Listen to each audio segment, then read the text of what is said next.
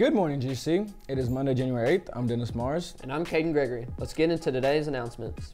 Time is running out to get a senior yearbook ad. Share this information with your parents, grandparents, and guardians. The deadline to purchase a senior salute is January 26th. You can scan this QR code to get the form. Pause this video if you need to see Miss Mason in the library if you have any questions.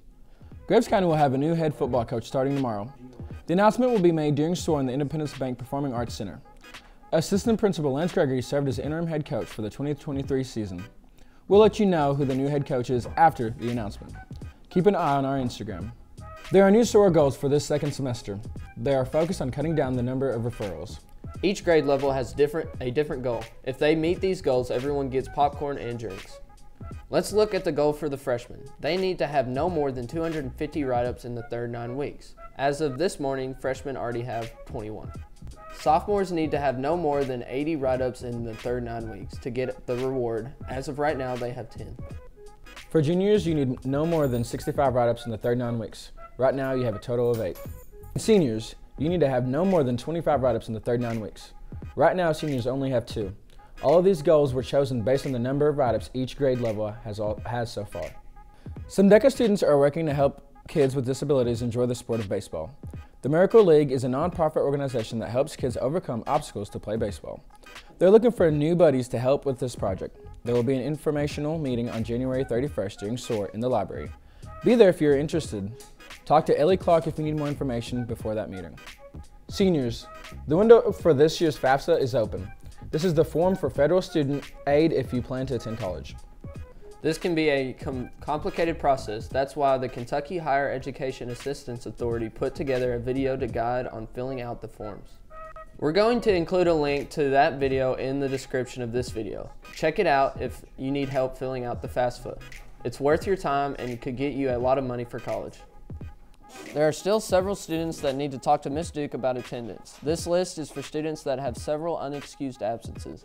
That list has been emailed to teachers. You need to let your SOAR students know if they are on that list. Ms. Duke will be at the blue table near the front office every day during lunches.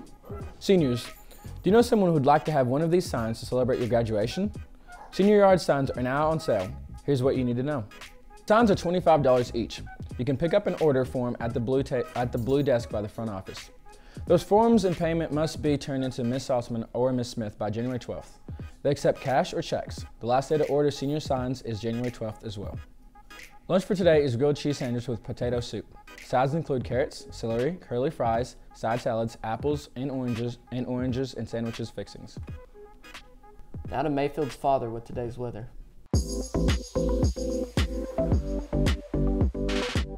Hey GC, it's Lucas back with your 3-day forecast. There's rain chances all day today. The wind is going to pick up this afternoon. The high today is 49 and the low is 41. That rain isn't going away until tomorrow afternoon. It will be a little warmer with a high of 51, but you'll still need that rain jacket. Wednesday will be partly cloudy with a high of 46. There's a chance for some winter weather this weekend. We'll talk more about that later this week. Now on to Daltonville Sports. Hey GC, it's Dalton Bell with sports. They may have beaten us in football, but our basketball teams are showing their dominance against Mayfield. Both the boys and girls won in a doubleheader at Mayfield Friday night. The boys are now 11-3 and the girls are 7-8. Both teams will be back in action tomorrow night here against Paducah Tillman. Help us pack the student section.